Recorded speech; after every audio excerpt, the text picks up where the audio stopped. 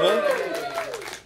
So my talk is the opportunity of open source, and this is like a little weird because it's talking a lot about me, which is slightly uncomfortable, but I've had a pretty cool journey and opportunities because of working with Drupal and open source, and hopefully you could find ways for you to help others, or others who are just starting can be like, oh, I can be there too.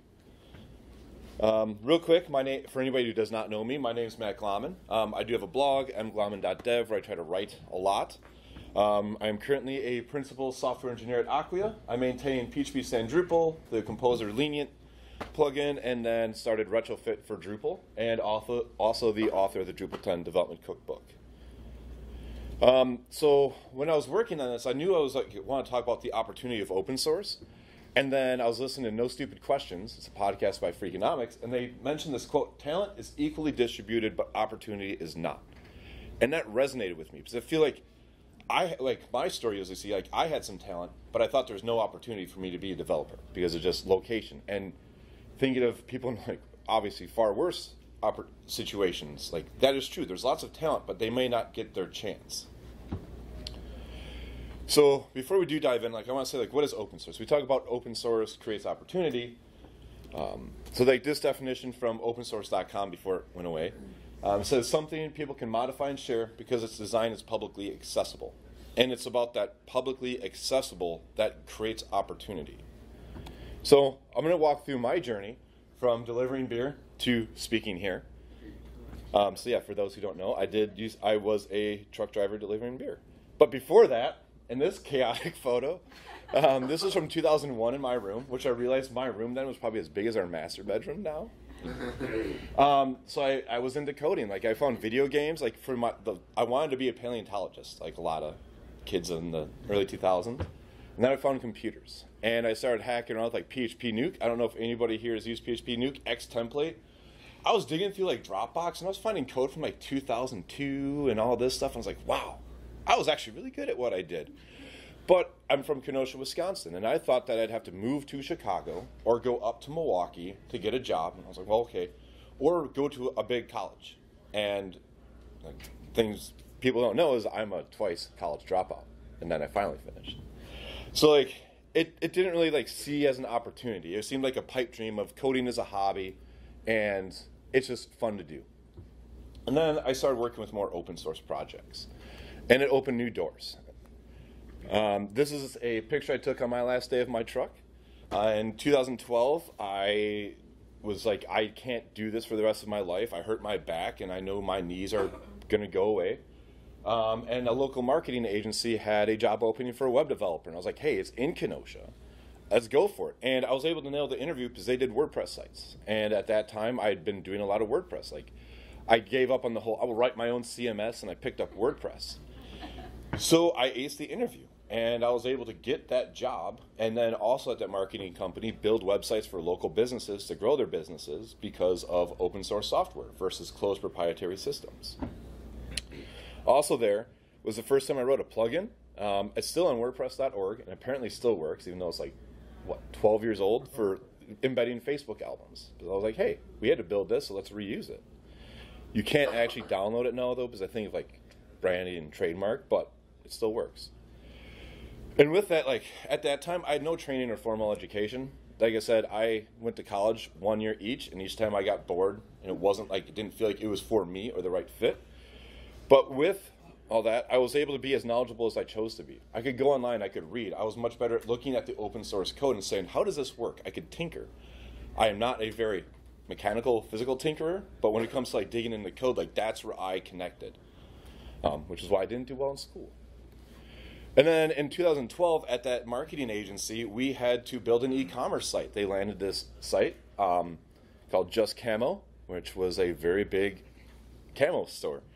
And we were trying to do this on WordPress, and we spent $200 in random plugins. Mind you, WooCommerce was a year old at that time, so I don't even know if it was how fully functional it was. And nothing worked. And then I went on the internet, and I found Commerce Kickstart. I was like, hey, this looks cool. I was like, holy crap, this is free? I can have a full store for free and just build it.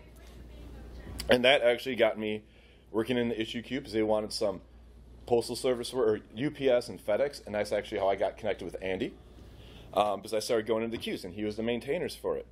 And that actually led to my first side gigs, is working with Andy. And when I was like, I'm good at this. Like, I can get paid money more than I'm making to work on the things I'm working on. And that's also when I fell in love with Drupal. I was in the support forums and I was in IRC, and I was like, I don't know these people, and they're answering questions for me and helping me do my job. I just got really enthralled, and it boosted my own confidence in my capabilities. So for those who are looking to get into it, I would say one of the big steps is like get in the issue queue and kind of cut your teeth on it, if you will, and do it in ways that are related to work. I've seen a lot of people who want to get into open source and contribute, and they just like jump into like the core queue or issues that aren't really associated, and like that will honestly lead to some burnout because you might get frustrated. But like just find issues that are related to your actual projects. Or if there aren't any bugs in your project, go like, all right, we're using, like for right now I'm on a project, we're using the next Drupal module. And like we don't have any bugs, but I was like, you know what, I'm gonna go take some time and just see what we can maybe improve. And like open issues for it. And if you're like, but Matt, we're not like super big developers, or we're just starting. These are some screenshots of my first issues that I found on Drupal.org, where I just took screenshots and said, hey, yeah, I reproduced this bug. Or like I made a patch renaming countries for the UPS module so they matched like the actual like terms they use versus Drupal's. It doesn't have to be like this big momentous thing. It can just be nudges to help get it through to get you more confident. I also did a lot of blogging. That's one thing that I enjoy doing is writing. And I happen to have a blog at that time, or still had my blog at that time. And I wrote like how to set up the FedEx module and a few things. It's a lot easier to do nowadays because we have Medium, Ghost, and we have Dev.to and Substack, all that. But like that is contributing if it's open. If it's like an open, accessible, like that is contributing because you're writing content and sharing knowledge. And then from there, I got to go to my first DrupalCamp. This is one, so if anybody's going to buy somebody a beer tonight or a drink, it needs to go to Andy because it really is, Andy was the catalyst for my career and kind of set this all in motion. He offered to fly me to Florida DrupalCamp. It was either Bad Camp or Florida DrupalCamp. DrupalCamp Atlanta. And that was just the easier approach and paid for my flight. And like I covered the hotel, or my company covered the hotel. And that was the big change. Like that's when I got to meet Drupalists. I remember being at the bar with media current people that were working on weather.com, and they brought me in and we're just talking about it. And I was like, where am I right now? What is happening? Like I'm learning about weather.com. And I also got to meet Mike Herschel and Mike Anello, and just my mind was blown. And that was like, I want to go all in on Drupal there. And that's where Mike, you probably don't remember this, but you talked to a lot of people, but you said, go back and plant the Drupal flag. So I was like, this is great. And you're like, go join a user group, go start one. So I got back to Kenosha and started Drupal 262, because that's our area code. Because I was like, I like this, and I'm going to talk about my friend Justin a bit, but he was also a developer. So I was like, hey, let's just do a user group, let's see who's here, and have some fun. Then I found out that there was one in Milwaukee at Drupal 414. And I use these as a chance to get to talk, to like start practicing speaking and giving presentations, and also just to meet other people and like network and lower like my imposter syndrome. So if you have a meetup locally, join it. Meet with others, just flex your skills and be more comfortable with things. And if you're able to, try to run one.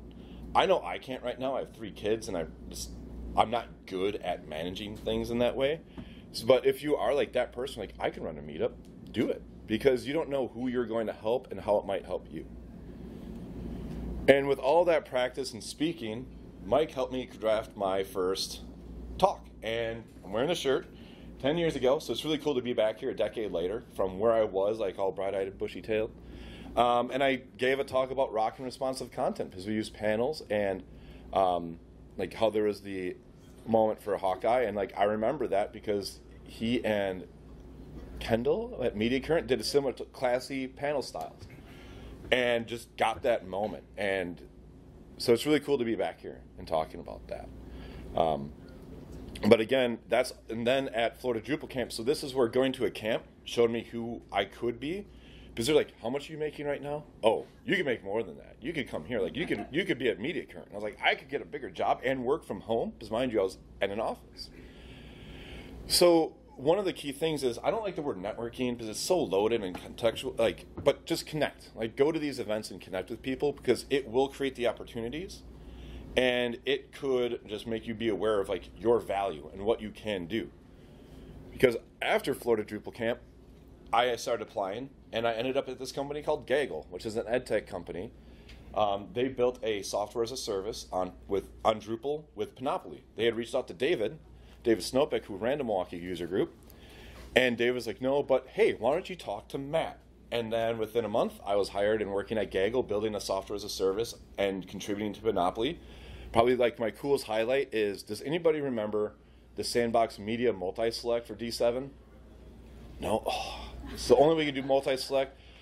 They paid me to work 5 days on it, and it got merged because that now became part of the media module. And like that was like my first time getting a taste like I'm being paid to contribute and build something.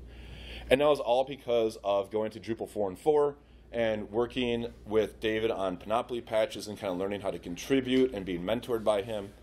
So also a big shout out to David because that was another like big catalyst moment. And I got to work from home, right? Like I've been a remote worker for 12 years now then? 10 years. Like that's a big deal. And then they sent me to DrupalCon LA, which was like another, like I fell in love with Drupal 8. Like remember like 2015 is when Drupal 8 we thought it was going to launch or be done. But I just love the innovation around it. And then I found out at Gaggle that we probably wouldn't be moving to Drupal 8 anytime soon because it's Drupal 7, you know, it needs to be stable. It's a big thing to upgrade. And I was like, but I want to do more. Just seeing all the initiatives, and that was my first DrupalCon trivia, and I got to sit with Jen Lampton, and I was like, oh, you're like a rock star in the community, but you're normal and you're nice. Like, this is great. You know, that whole thing where like you see somebody and you're like, oh, they're like on this pedestal somehow, and you realize like, oh, I can be like that, you are normal, and it just breaks down that imposter syndrome. So like what I did next is I got back into the issue queue again, but around initiatives, and that's when I started working on the layout plugin. So the big grandeur idea of like putting page manager and panels into Drupal core, I helped with some of the layout plugin stuff, which powers Layout Builder. And I would recommend, like, if you want to take the next step, find initiatives to work on. I know we have a lot right now between recipes, automatic upgrades,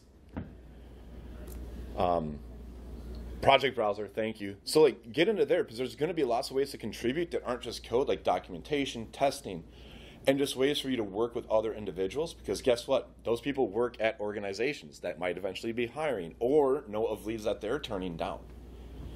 Like the case, that's how I got to Gaggle. David turned down a job, handed it off to me. And then I kind of got like the dream job. I remember like working with Drupal Commerce, looking at Ryan and Boyan and being like, I want to be them. Like, I want to work with them. And somehow, some way, I ended up at Commerce Guys that summer, so I've been really fortunate to be like, I'm going to make a pivot and latched on to a job. So that's a picture of Commerce Guys North America at the summer of 2015. And then 2 months later, Ryan's like, hey, do you want to buy the company out from Platform.sh? So for people who don't know, Commerce Guys created Platform.sh, and then we spun out and became Centauro. I was like, sure, okay, why not? Like, I get to work with Ryan and Boyan. I just got here and left my job with a 401k and a health insurance, but why not? Let's go for it. And that turned into like a huge, obviously, like it led to a lot of opportunities for me. And that, one of my favorite parts about when I was at Commerce Guys is it just like really showed it's not just my story. Every time I see this picture pop up, I get like that, like, oh, I want to cry. They sent us a cake. Like, this agency in Pakistan made a launch cake for us that said Drupal Commerce 2. And it's like, I'm doing this stuff, like, you know, it was work, but I would still do stuff in the morning or at night. And like, I remember showing my wife, like, I know sometimes it's annoying. I might be like talking to Boyan late at night about the naming of a class and on my phone, but like, there's this, like, there is this payoff. So I love that picture. And then I also want to talk about my friend Justin that I mentioned briefly. So in 2012, he was a car salesman at the local Volkswagen, and he could build computers. Like, he was technical, didn't code. And when I was at Dooley, like, I was the only developer. Dooley was the name of the marketing firm. I was the only developer, and I was like, hey, I know a guy that I think can get bootstrapped up and learn. So he sat and he looked at code. He did free Code Academy and like picked up Drupal And I got him hired. I don't know how I did it, but I managed to get him hired with no experience. And then I took him to Gaggle when I was there. And that's where he learned how to do Java because of GWT. Yeah, GWT, GWT is like Google's open source like UI framework with Java. So like he was able to like take that and like be really successful at that job besides just the Drupal part. And then Gaggle actually shut down that product we were working on, and he was laid off. But luckily, in 2015, he had come to MidCamp with me and met Sean McCabe of Acquia Media. And within like a week after being laid off, he got the job at Acquia. And he's currently now an engineering manager at Third and Grove, and kind of won like 5x his salary and works from home and gets to have like all the nice things. And it's really cool to see that he was able to make that jump because we're in an open source community. We're able to just do, you're more in control of what you want to do. In 2020, like with COVID, I left Commerce Guys because it's been 5 years at the job and I wanted to do something a little bit different. I'd been thinking a lot about like, I've been given all these opportunities. I wanted to give back a little bit more. So we know a lot of stuff happened in 2020 and 2021. Kenosha was one of those cities that had like a lot of civil unrest. And I was like, I wanted to try to do more in my community. So Bluehorn was my way of doing like a working sabbatical and trying to experiment with open source and maybe doing things with my local businesses. Realized I'm not good at time and materials. So it was a very short-lived adventure because I can't bill my own time very well. But it did let me flip an opportunity for another friend named Justin. He was a technical, could do like all the things at his job, was like project management, some development, like account manager for everything. I hired him as a contractor at Bluehorn Digital, and we had a Laravel app, and he just picked it up. Like he started working on it. It was Laravel and Vue. Didn't know any of it, but just was able to go, again, it's open source, read the docs, work with it. And as I was shutting down, I connected him with Chris Teitzel at Celador. I was like, look, I got a guy that I think would be great. And now he's at Celador. He's a technical project manager, and they were able to sell their house, move to the UP, the Upper Peninsula, and like living their best life and go hiking all the time. So it's really cool to see like he was driving 90 minutes plus a day from the Kenosha area to Chicago, commuting back and forth, like so many people do. But he got hooked into open source and found that job that let him be remote and like do all the things. And I love that. And then come in 2021. After I joined Acquia, and that actually was preceded by the fact at Florida DrupalCamp 2018, so a lot comes back here. I love this camp. Adam Bergstein was here working on SimplyTest.me. It's when he had first taken it over, I believe, from Patrick, and he knew I did some React stuff for Contrib Kanban, and he was like picking my brain about what the new SimplyTest UI could look like. And then during my Bluehorn time, that's when I helped port it to Drupal 8 and like get it over the line and running. And then he was like, hey, there's this position at Acquia. And then he told me how much it makes. And I was like, hey. Because it was one, like, I had been technically self-employed since 2015. And, like, I was like, you know what? They got 3 kids. I kind of like the idea of, like, health insurance, the 401k, and being a little bit more stable and easy. And then I got to do work on the community there as well. With the Drupal 10 release, I did a talk at MidCamp that you could find. It was like 180 projects we touched. So it was cool, like, again, my job, being able to, like, do the open source and help people, like, build that. And one thing, by working in open source, is it flipped the script on my interview. Usually with interviews, they're asking you, your talent, what you're going to do. Instead it was, what do you think you could do for, what impacts do you think you can make? It turned it, instead of them grilling me, it wasn't a grill, but saying, okay, now if you are here, what do you think you could do to make an impact? Because they already knew my technical skill. So it, like, working in open source builds your personal brand. So like, people just know, and like once you go for an interview, you can probably get it, or at least have the first steps knocked down. So if there are times like, this is hard, I don't know if it's making an impact, there's a long tail to it. It will pay dividends. And then through this, so there's one person I didn't mention that did make this possible. There's tons in the community. I've named a few. There's more that I didn't name. Everybody's had an impact. But I did want to give a call out to my wife for this, because you should have support. I left CJW, the beer, to go to Dooley, the marketing agency, and took a $10,000 pay cut. That's a lot of faith from my wife for that. And also when I went from Gaggle to Commerce Guys, I left the employer insurance, and she was 5 months pregnant with our second kid. Yeah. And of course, like the late nights talking to Boyan and all the travel to conferences. Like, have support with it because you don't want to burn yourself out. And somebody who could say, like, you can do this. That's important. So surround yourself with the right people too. All right. So that's like kind of my story and how I did it and how the people impacted me. How can we try to distribute more opportunities to others? Like, how can we 10x this? I think that, like, the obvious one is like be a mentor. And that doesn't have to be like a very overreaching thing. For me, it was David at the Milwaukee user group, and just running some Panoply sprints or just organizing it and being somebody I could talk to and look up to. For example, Boyan was a Google Summer of Code student in 2010, and Ryan was his teacher, or that he got paired with. And then, went to Commerce Guys, built the billing system for Platform.sh, built Drupal Commerce 2, and is now Director of Engineering at Platform. I don't know the entire story of Boyan, but I know that, like, it seems like his catalyst was that Google Summer of Code working in open source. And then I want to call it like Amy June with all the contributor workshops and like Mike Anello. Like, that's mentorship. You're shepherding and guiding, like being somebody that people can talk to. And like also again, only do it if you're able. Like, you might feel like I want to do it, but like realize I'm not a great mentor right now because I'm busy. One, I don't know how to stop doing extra work. But like the 3 kids and family, like I know my time's a little limited.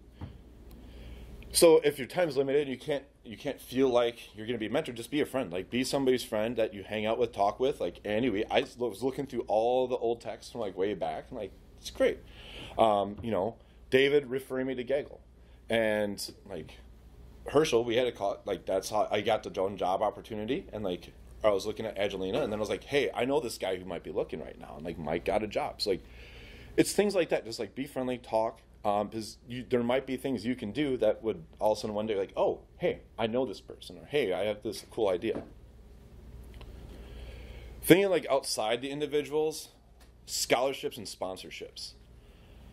Again, like I said, the catalyst was going to DrupalCamp Atlanta because Andy was able to like use some of his business money and send me because I was doing work for him. I wouldn't be here if it weren't for that trip. And that's like really wild to think about. Like, where would I be without that? Or where would I be if Commerce Guys wasn't like, hey, we'll use every DrupalCon as like a company meetup, and I got to go to so many and be so lucky to have that. This part's hard because I know DrupalCon does have scholarships, but there's also like I love who they're targeting, but also like I wouldn't get one. But for DrupalCon, I think that's a great thing though. Like, DrupalCon is the big one. There should be the more like we are going to help lift people up.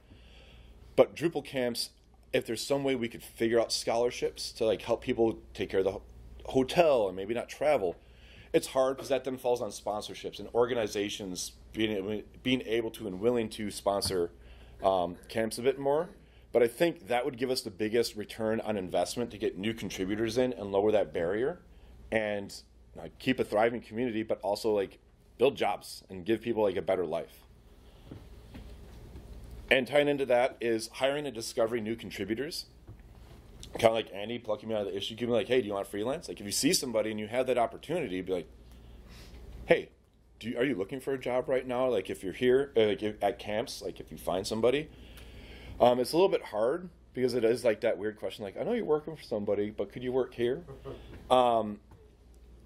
And there are organizations that do hire and bring people in, like Acquia does have the Drupal acceleration team, and they are hiring new people like out of college that end up contributing to Drupal without running their first Drupal site actually. Like, I think a few are working on like automatic updates, but they haven't like built their first Drupal site yet, but they've just been working and contributing on it.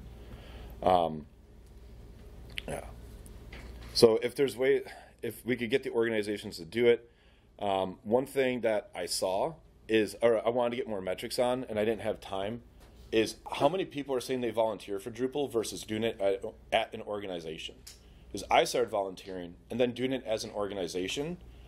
And one way it's great if everybody's being paid to work on Drupal, but everybody's being paid to work on Drupal because their job brought them to Drupal. If we don't have a lot of volunteers, maybe we have an adoption problem. If our only way in is because organizations are just paying their employees, tracking our volunteers, and again, volunteering and doing your time without pay is like a privilege. Like, so in all of this, there is a privilege being able to act on these opportunities. I've been extremely lucky. And I did have privilege that I could say, I had fallbacks. I could take the pay cut and know I could go back or have family to support me. All of those times that I did ridiculous things that benefited my career, but I was lucky enough to do it. And if there's some way that we can just acknowledge that volunteering, I think it has come to full circle with that. Like, people do recognize that not everybody has free time, but just finding ways to understand that somebody that's contributing may not have all the luxuries you have, or find ways to like help them out. I think that with that we could create and distribute opportunities for more people. And then maybe more people could have a story like mine, or anybody else in this room, where it's like, hey, my life was transformed. I'm making more money than I thought I would, or thought I'd be delivering beer till I was like 45 and then working in the office there. I didn't really know what was going to happen. So I just want to say thanks to everybody in the room who does work and use Drupal, because in some way you've also impacted this journey along the way. And thanks for coming.